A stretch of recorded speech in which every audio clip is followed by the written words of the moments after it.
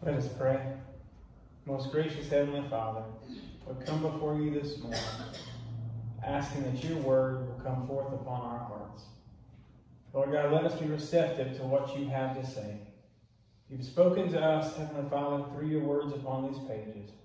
Let us now hear them, Lord God, and receive them within our hearts.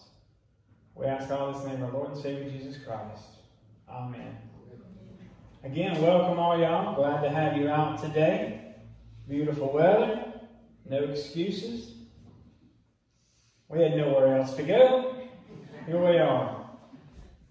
I'm starting this morning on a series. We're getting to look at the book of James.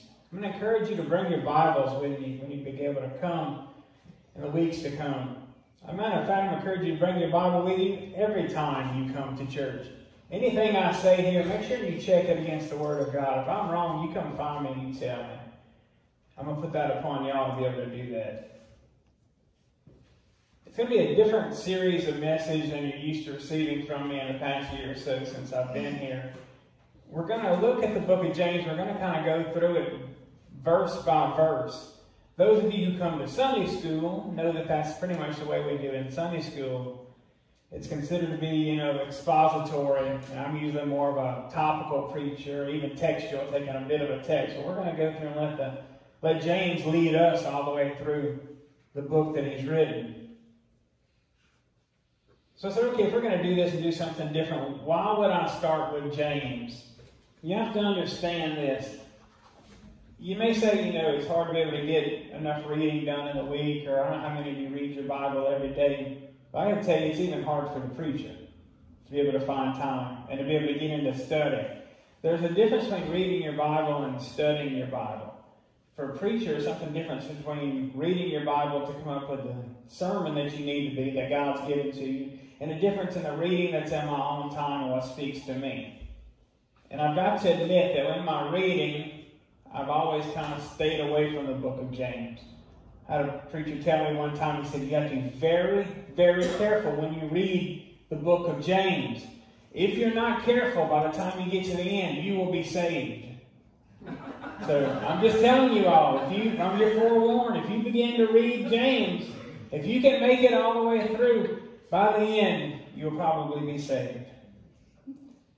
It stands apart from any other New Testament reading. When you begin to read the other books of the New Testament, there's just something different about James, and you can tell.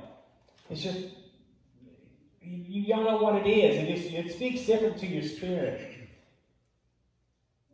When we begin to look at James, we begin to wonder, okay, what was so different about it? Just to give you an example, this week is October 31st. What happens on October 31st? You get 2 days on some of your calendar. You have Halloween written, and the other one for my Lutheran brothers is Reformation Day. That's the day that Martin Luther went and tacked up his 95 Theses on the door of the church, and he told them what he thought about what they had going on. He pointed that out to them. He's the father of Reformation, the father of Protestantism. He had a lot of issues with James. But the main thing, if you begin to get into James, and it kind of has a central theme, James 2:26 tells us what? It tells us that faith without works is dead. Well, at the time that Martin Luther was nailing up on the church door, everything was expressed was just works. The church had fallen in love with just works. Your salvation is done by works. You have to do this, you have to do that, you have this day, that day. And it just became something of pure work. There was no grace involved.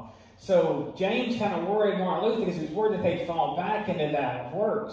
But it's not. That's not what James is telling us. And we'll see that as we begin to get into what James has to say. Because we'll begin to look that works become the symbol of our faith.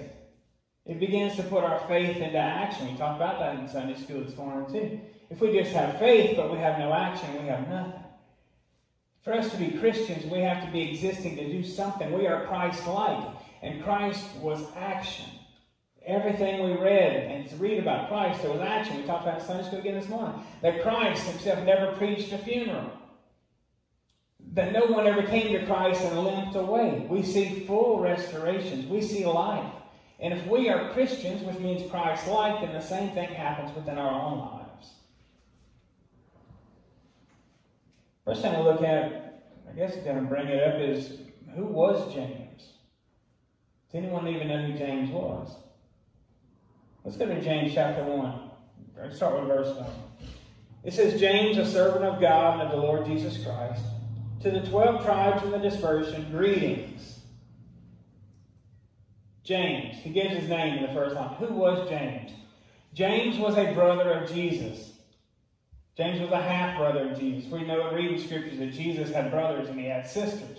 We have names given to two of his brothers. We know James and Jude, who were brothers of Jesus. An interesting thing about James, though, is that James did not accept Christ as the Savior until after Christ's death, his crucifixion, and his resurrection. Any of you that have siblings, can you understand that possibly he would not admit that his brother was the Son of God? That his brother was the high and mighty, that his older brother was the head of everything. He may have had trouble with that. But eventually, after the resurrection, James did become a believer in Christ. Not only that, but James became the bishop and the leader of the church in Jerusalem. James is listed throughout church history as being a mighty pillar of the faith. So he had troubles. He was maybe a little bit hard-headed, but you know what? If you've got siblings that are like that, there's hope. Keep praying for them. Understand that Jesus himself was unable to convert his own siblings while he lived. Keep praying for them. Other thing is, look, if you came to Christ late in your life, that's all right. He's still got lots for you to be able to do. Don't worry about that. Verse 2, James tells us this. He said, "Count it all joy, my brothers and sisters, when you meet trials of various kinds." Count it all joy. Earlier in the service, we come to the point of the service that I really like, where we get to express our joy for the things that God has done for us. Express the wonderful things. We're so thankful, Lord God. Did anyone stand up and raise your hand and say, "I'm so thankful that God tested me this week. I am so thankful that I had a horrible day in my job, in my endeavor. I'm so thankful that he gave me the opportunity to turn it all over to him. I'm so glad that I had a bad week." I didn't hear it. Maybe next week I'll hear it, but I didn't hear it. But James told us, count it all joy when you meet trials of various kinds. Verse 3, "For you know that the testing of your faith produces steadfastness." I like the word steadfastness because it doesn't really apply to me. I'm not worried about it. But when I begin to look into the word and find out what steadfastness means, it actually means patience. How many of you in here lack patience? How many of you know people in this building that lack patience? I may say I have patience. My wife would probably say otherwise. How many of you could use more patience? James says, "For you know the testing of your faith produces steadfastness." So how is it produced? How do we get more? We get more through trials. We get more through testing. We get more patience by going through bad weeks and bad times. We get patience when we get in the line at Walmart, Jerry. Y'all need to come to Sunday school. You get to hear some pretty good stories about how everybody's week went. And when you're in the line, and you go all the way through the line there, Jerry, and you get to the front, and then it'll time and say, "What? Cash only?"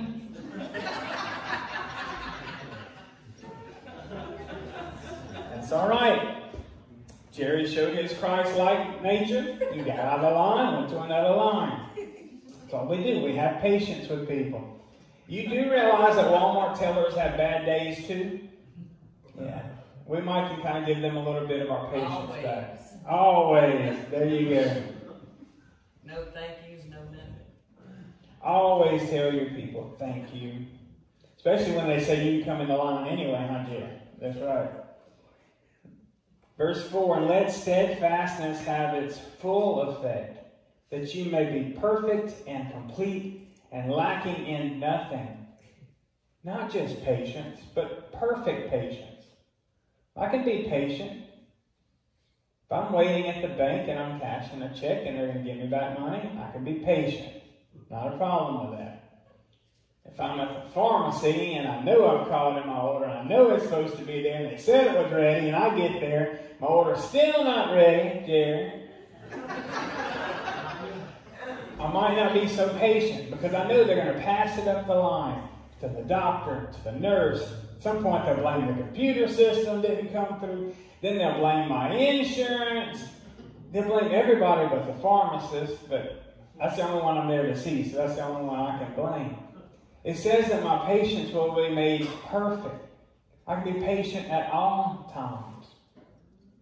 When you got married, you stood at the head of the aisle there, and your bride came down, walked very slow. But you know what? That's how it's supposed to be. So we were there. We were patient. It's a beautiful moment. Let's jump a few years forward. We got to go. We got to beat traffic. You know how Baton Rouge traffic is. It's game day. Let's go. We've got to go. We've got to go now. They're still getting all their stuff together. Come on, come on. Now in our scenario, it'd usually be me. She would be already in the car and texting me a text. I'm in the car. It'll be me. There's just things I have to catch up on. But we have to perfect our patience. Lacking in nothing. We can't just have some patience. Fully complete. How do we know if our patience is complete? How do we know if we've built ourselves up to it? The patience that we carry with us is enough patience. When you leave the house in the morning, you grab your keys. I got my keys. I don't know why I have my keys. I rode with you. But I've got all my keys. They're in my pocket. I don't just have my truck key to get in the truck. I have the keys to work. I have the keys to lock the house. I have all my keys, everything there. Whenever we leave, and one of the gifts of the Spirit and the fruits of the Spirit, one of the things is patience. Okay, I've got everything I need. I've got love. I've got kindness. I love everybody. Did I bring my patience with me? Oh, I forgot that one. Bring everything with you. And we know it is complete because it is tested. I had my truck keys, had everything this morning, the house keys. We get to church this morning, don't have the church keys. That's all right. Luckily, we close. We come back, turn around, come back. How do we know? How did I know that I didn't have my church keys? I got here and the door was locked. There's my test. Okay, easy enough. I can't get in. The same way to know if our patience is perfected is that God's going to give us tests every day throughout the week. You say, oh, I said, God tempts no one. I didn't say tempt. I said tested. Understand that there's a difference. We have to test our faith to make sure that it works. How many of you ever pick up a cordless drill and pick it up? What's the first thing you do when you pick up a cordless drill? Pull the trigger a couple of times. If you used to watch Home Improvement, Tim the Two-Man Taylor, you pull it a couple of times and you grunt. You're a man. That's what we do. That's just what we do. If we have a stud finder, we pick it from the wall, we put it in our chest first and make the beeping noise. It's just what we do.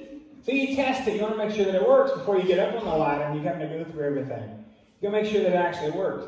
If you ever work in a job where you have a plant and something's actually produced, they're going to have quality control, which everything goes through and they test the item before it actually gets to the end of the line. You know, I bought a washing machine, had water in it, so we test it before it leaves. I don't believe that, but anyway. Somebody would think I actually poured water in it, but they said, oh yeah, we test every washing machine before it leaves. I said, no, you don't. But anyway, quality control means you're going to test it. Put everything in a situation to see if it actually works. The same thing comes in that line about our patience. It must be tested. It's going to be taken from one extreme to the other. You're going to find out where the limits of your patience are. If you have kids, they're always going to know just where the boundaries of your patience are. If you have employees, they're going to find just the boundaries of your patience. They're going to take you from one extreme to the other. Hey, you're a blacksmith, you work metal. My understanding is if you want to harden something, you're going to take and get it up to a high heat, you're going to work it, and you're also immediately going to put it into another extreme. Water, snow, whatever you have available to you. You can go from the highest temperature to the lowest temperature you possibly can to be able to temper, I guess it's tempering, to be able to get that strength in there. God's going to do the same thing to us. Do not be amazed when your test comes at your highest level. When things are going great, you got a new job, here it is, man, this is wonderful, I'm way up here. And all of a sudden something hits you. One extreme to the other. That's where we find out where our patience is truly tested. If we truly put that bit of Christ within us. Whenever they do that to the metal, my reading is it actually changes the molecules. Things realign. It's just amazing the things that they place within a piece of metal. God made that metal. How much more so is he going to do that to us? It becomes something different than what started out. All of us, when we've accepted Christ, it becomes something different than what started out. We're totally made anew. God's going to take us from our comfort zone sometimes. So wonderful this morning. I walked into church. I said, Daryl, I didn't touch the thermostat. I didn't turn the air on, the heat on. I did nothing. Nothing. He says, all right. He said, it's good. It's where it needs to be. Whenever you find yourself like that, perfect, just where you need to be, start watching. Something's coming up. A test from God, a temptation from the devil. Somebody is fixing to upset your comfort zone. You can be sure. You may have a good day, a bad day, a hot day, a cold day. Something is coming. But never forget the temptation is of the devil, the tests are of God. Teacher gives you a test. The good, nice teacher that Miss Pat is. Not what you said they called you earlier this morning, but the good, nice teacher. She gives you tests because she wants to make sure that you've learned.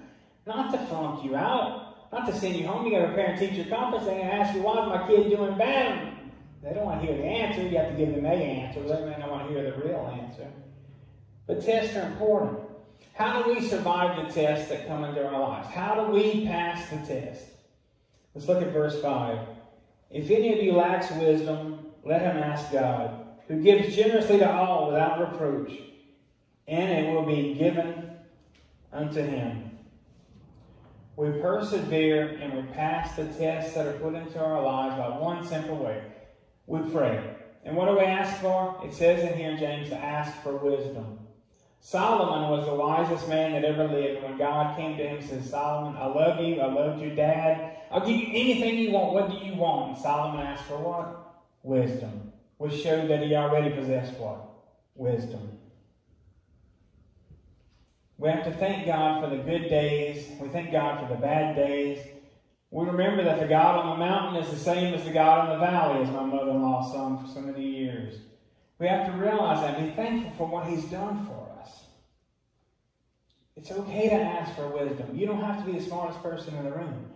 I'm going to challenge you this. If you are the smartest person in your group of friends, you need new friends. I'm just telling you, if you have a group that you have nowhere that you can learn nothing from, you need a new group of friends. If you're lacking in wisdom, God will bring you what you need. Verse 6 says, but let him ask in faith with no doubting.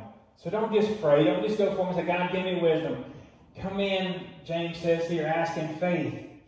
No doubting. We ask in faith, although it's already, as if it's already done. It's a done deal. I walk into the bank, like I said earlier, and I give them my check. I say, I need to cash this check. I have faith. What's going to happen? When I leave out of the bank, they're going to give me that cash. I've got faith in people. I got faith in banks. I got faith in pharmacists. You know, why more greater faith should I have in God? I don't know what's in that bottle. I don't know what's in that bag when I go to the pharmacy. I really don't. I know there's a label on it. I don't know. But I can be sure that everything that God gives me, hands to me, is what I need. Me and Chris told me the other day, Chris come out of the restaurant industry, and there's two assumptions you can make. One is that you go to McDonald's, Marcy knows, if you go to McDonald's and get an order and you get into that window, they hand you that order out the window and you drive off, you know without a doubt something's not right. I was on the phone with her. She calls me. She drives to school. She said, I know they gave me the wrong tea. She tasted, they gave me the wrong tea. I said, well, why'd you drive off from the window? You know without a doubt you will get the wrong thing. No matter what. The other side of the coin, if you go to Chick-fil-A and you place an order at Chick-fil-A, they hand you that order out the window. You know without a doubt you will get in that bag what you ordered. And I read something the other day, even better. It said not only that, if I go to Chick-fil-A and they give me something that I didn't order, I know that they love me enough and care for me enough that they gave me what I needed and not what I wanted.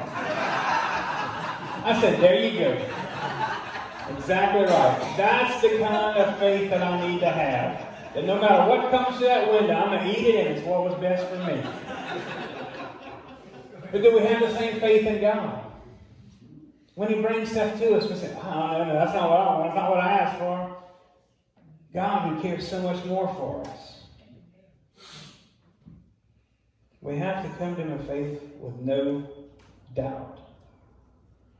It's as if when James wrote this, and James rejected Christ. Understand that. But when James wrote that, it's like he finally listened in his mind to the words of his brother that Jesus had told him, and they sunk in.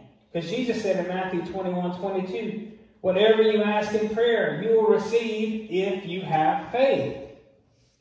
Mark 11:24, Jesus said, therefore I tell you, whatever you ask in prayer, believe that you have received it, and it will be yours. Asking, already knowing that you've received it. James the 6th verse, the B part says, for the one who doubts is like a wave of the sea that is driven and tossed by the wind. Wishy-washy, we used to call that. Somebody that wavers in what they do in their consistency. We may have employees that are like that. We may have students that are like that. We may have our own children. People we know that are never consistent in what they say they're going to bring to us. You cannot be like that. It's like the waves of the sea, he says. We all know someone that's like that has no consistency in them at all. But verse 7, James says this, for that person must not suppose that he will receive anything from the Lord. Sometimes people look at, okay, what our rewards will be when we get to heaven. Some people say, well, we'll have this, I'm going to have this. How many, used to be the song, well, these songs say, how many stars will I have in my crown? Is that what how the hymn went? How many stars will I have in my crown? It used to be the old Baptist and Methodist church next door in Alexandria. They used to sing a song with the windows open, how many stars will I have in my crown? And the other church said, no, not one, my Lord, no, not one. But we begin to wonder, how is God going to reward me? How is He going to reward me? It says to me right here, for the person that is wishy-washy, the person that's tossed away that has doubt, do not suppose that they will receive anything from the Lord. Some people think that they're okay, that they're just going to sneak into heaven. I'm not going to have any crowns. I'm not going to have a mansion. I'm not going to have anything. I'm just going to get in the door and sit down. That's my plan. I don't read that. I don't see where people get in that way. You see how people that get into heaven smelling like smoke. That's just how close they were. I don't read that. I read that the people of faith are the ones who enter in. Verse 8, he says, he is a double-minded man, unstable in all of his ways.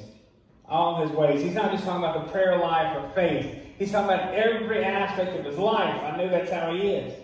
You do know that whenever you begin to see things in your life that you're not doing the right way, it will show up in other areas of your life. I got up to where I was about 60 pounds heavier than I am. I got huge. It wasn't just the fact of showing the fact that I wasn't eating right, I wasn't managing myself, my diabetes was out of control. I promise you, if I began to dig into my prayer life, my Bible study, my interactions with other Christians, I wasn't just neglecting my health, I was neglecting my spirit.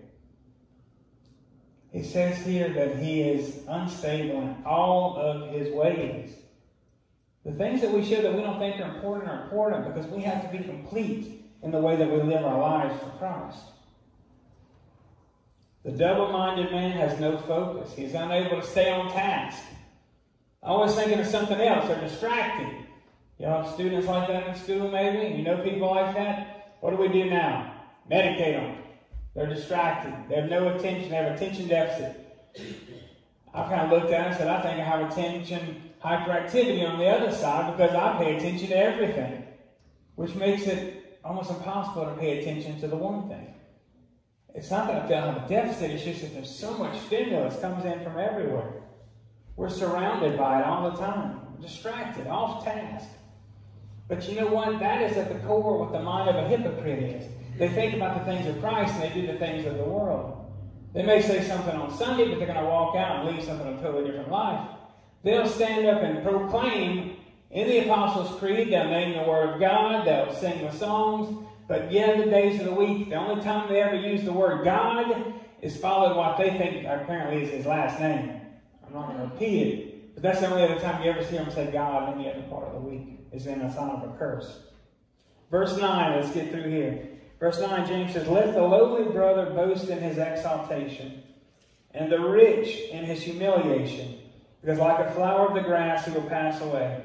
For the sun rises with its scorching heat and withers the grass.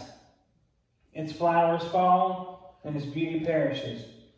So also will the rich man fade away in the midst of his pursuits. Y'all know the stories. I'm going to repeat it. Y'all know that I get up and I go ride a bike several days a week. That's just what I do to try and tend to one part of my body. One part of my life, my health. I needed cardio. I needed something to keep going. So I do. I ride bikes. I go and I train. I've been doing it since May. Yesterday we had a race. You know, and I won a place. I got a little medal. I almost wore it to church. I thought about it. I got a little medal, you know, wear around my neck. Look at me. I've got something here. You know, I've got something for all that I've done.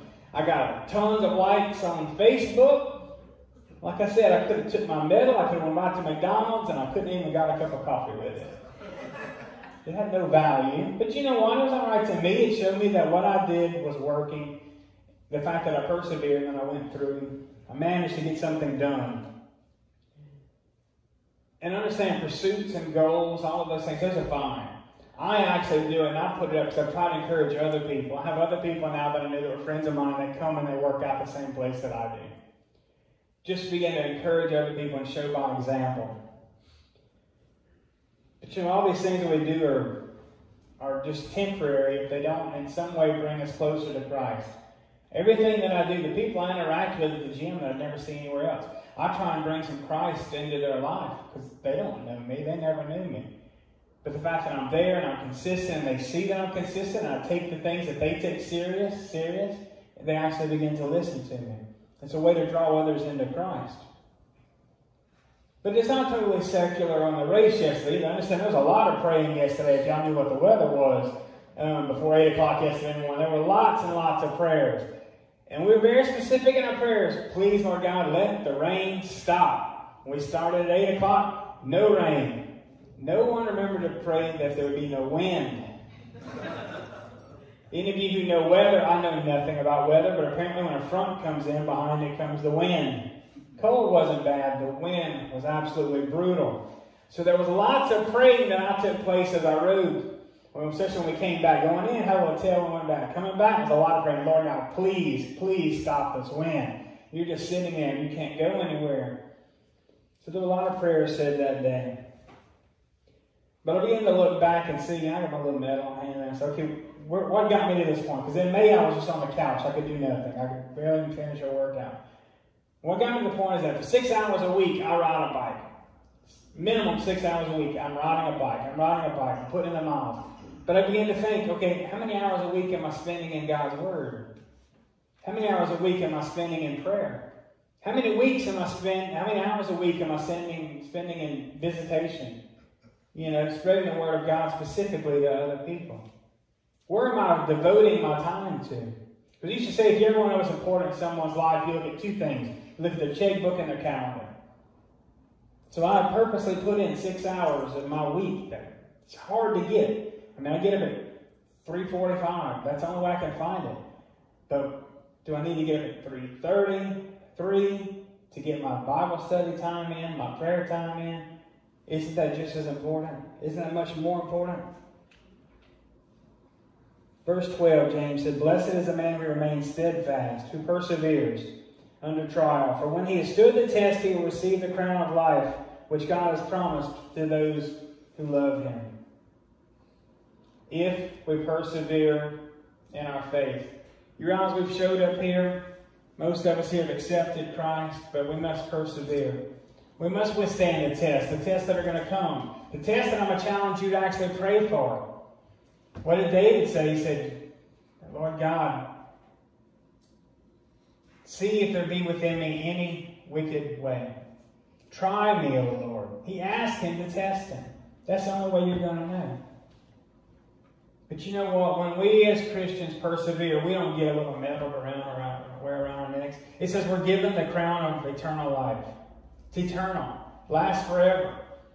I'm pretty sure that little medal I got, if I put it out in the rain, it's not going to still be the same color it was when I got it. I'm pretty sure it's not solid gold. But you know what? The gift of eternal life is just that. It's eternal.